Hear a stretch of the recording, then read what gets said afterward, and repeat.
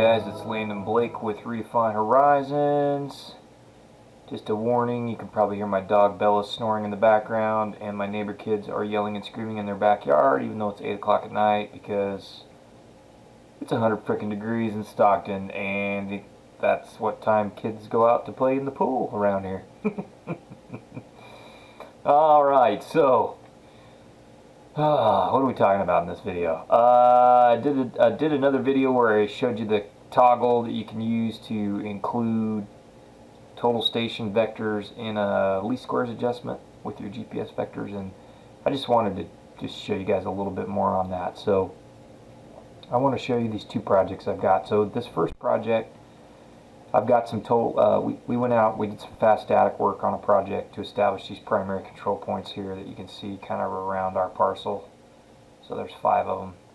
And then we went out, we did a bunch of, we didn't do a bunch, but we did some total station work. We tied in, did a little bit of topo, tied in some fences, and you know, tied in some property corners, and did a few things. So what I want to do is I want to import these vectors, total station vectors, into my network project and include them in my adjustment.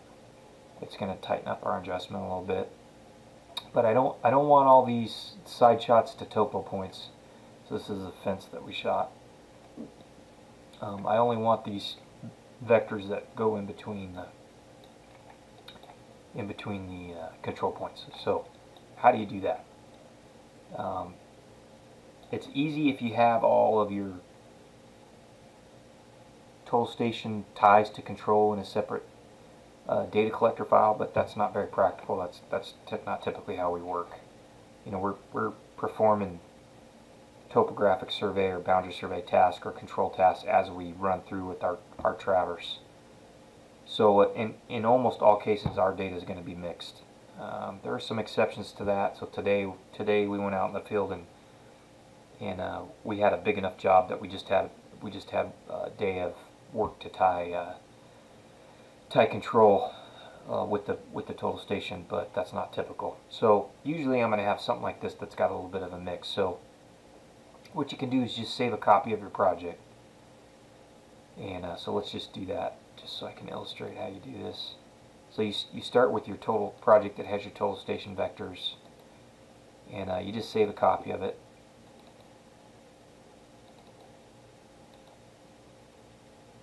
And then what you're going to do is you're going to go in and you're going to delete. Oh man, it doesn't like that. So let me try V2 on the end of this. So once it's copied, you're going to go in and you're going to delete basically all the shots that you don't need. You just grab those points, and then the point and the vectors automatically delete. I think I might have just crashed my TBC. TBC's tired. It's 8 o'clock at night. Sorry about that, guys. Crashed my TBC. So anyways, once you get your project saved, get a copy saved, or you just start a blank project and import your total station data, you just go in and you delete the vectors that you don't need. Okay. So you just come in here and you start cleaning all this stuff up.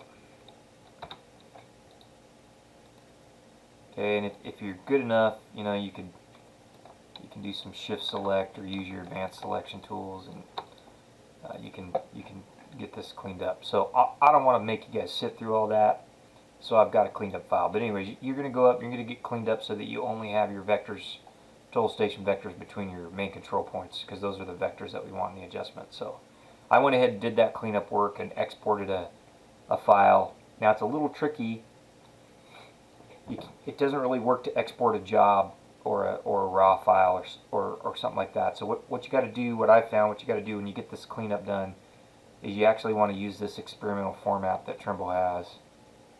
That's called Trimble Data Exchange Format. So just select your vectors and export to that format. It's just an ASCII file format, and then that should import if you're using like a TBC version 5 or newer. Okay, so let me show you what this looks like after we get it cleaned up. So we're going to go ahead and open our network project.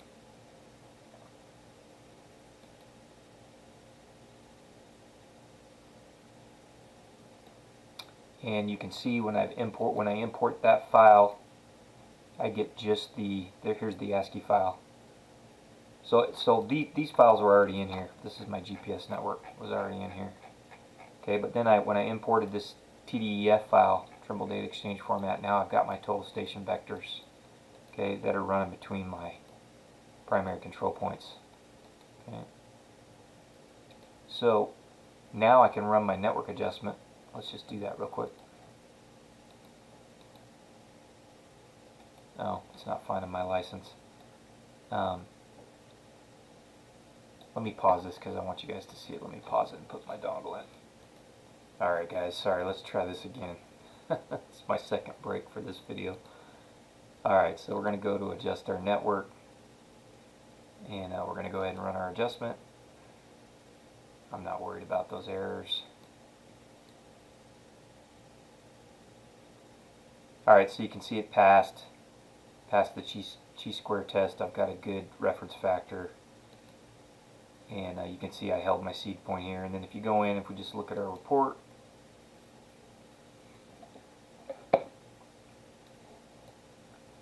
and what I like to do is just come down here to my adjusted grid coordinates, and I just look at this. Should be our error at the 95% confidence level, and you can see we've got a really tight survey, right? So the highest number I see here is 700ths, 700ths, 700ths. So everything else is basically 3 or 400ths at the 95% confidence level. So that's really good. That looks good.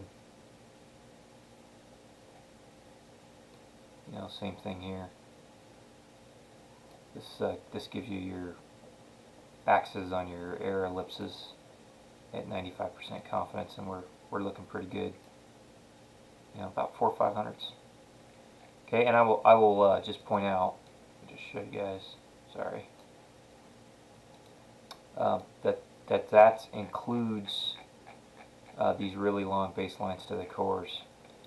So if I took out those baselines and just held my local GPS vectors, we could tighten that up even more. Probably put it in half. But this is it's a rural survey of a pasture. So the fact that I've got plus or minus 5 or 600ths at 95% confidence for the majority of the points makes me really happy.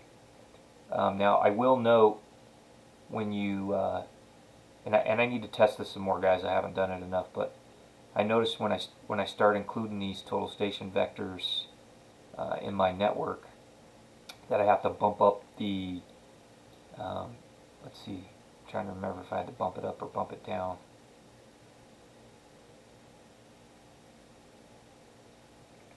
Yeah, I can't remember. I did have to slightly tweak my error settings in my GPS to get the network to pass the chi-square test. So just be aware, you could have a network that passes.